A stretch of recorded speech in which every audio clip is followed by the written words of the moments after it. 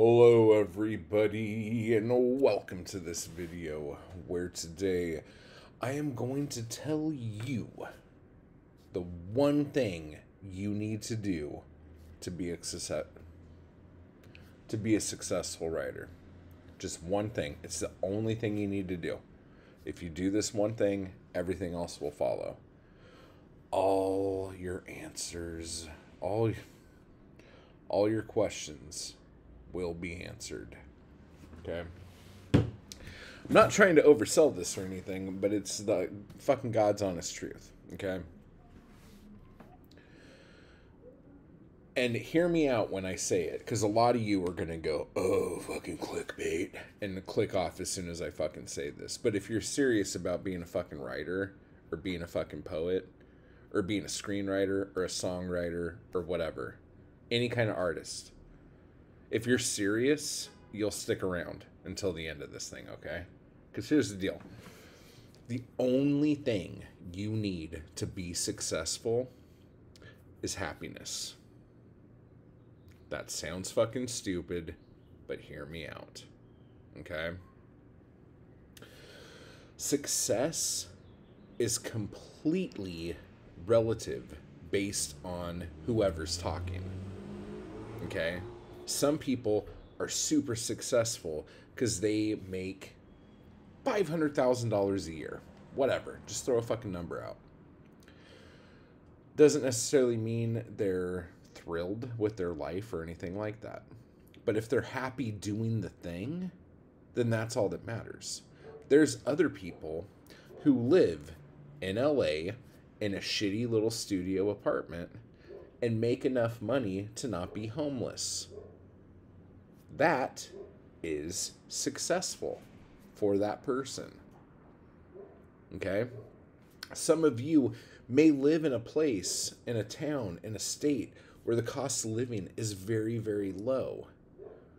And you can afford to do your art and sell it online and get by. Getting by? I'm not trying to have everyone lower their fucking bar of everything, but getting by as an artist? That's fucking amazing. Most artists can't fucking do that. Either they're too fucking scared or their expectations of what success is a lot higher. Okay? But it totally depends on what you think success means. One of the biggest problems I think that a lot of people come across when they are artists is being in a relationship with someone who is not. Okay? Being in a relationship with somebody who has expectations of what they want their life to be. I've been there. It's fucking hard. And it makes you feel like you're not doing enough and that you're not good enough. You know? Because you do all these things and in your head, you're like, I'm pretty fucking successful. But then your partner is like, we don't have this, I want to do this, you can't provide this, blah, blah, blah, blah, blah.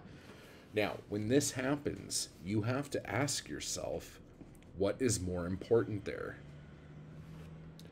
Your happiness with your success at the level of your success, or the relationship that you're in and not being able to voice those opinions? Because a lot of people don't even understand that this is something that could be talked about. Because when you start saying that success is relative based on happiness, that's just what the fuck? But when you think about it, it makes a fuck lot of sense. But because it's not something that's tangible, a lot of people don't think to even think of that thing. Do you see what I'm saying? So for those of you who have written me recently and asked me about this, I hope this is helpful for you. On another note, I'm going to be on a couple different podcasts coming up in the next few months, talking a little bit about this thing right here. So if there's any other questions about this kind of thing that you want me to tackle, let me know what those are in the comments down below. But just realize that all you have to do is set what your goals are. Like, what would make you happy as an artist? Like base level stuff, because you could always grow from there. But what's the base? Like, where would you be happy as an artist? Figure that out and leave it down below too. I would love to hear what you guys think. Like, for me, it's not being homeless. I know that's a fucking low bar, but I kind of do well over that. But the idea of like making sure that I can do what I can do without having to like have a horrible fucking job that I hate around people that I fucking hate, you know, like just being able to survive is like a fucking victory every fucking day. Okay? So what is it for you? What's your thing? Okay? So let me know down below. Keep buying my books. I don't have any right here, but if I did, it would be here. Me as an action hero. Oh, I did it again. Me as an action figure. Pick it up now on Etsy. Type hard, everybody, and I will talk to you all later.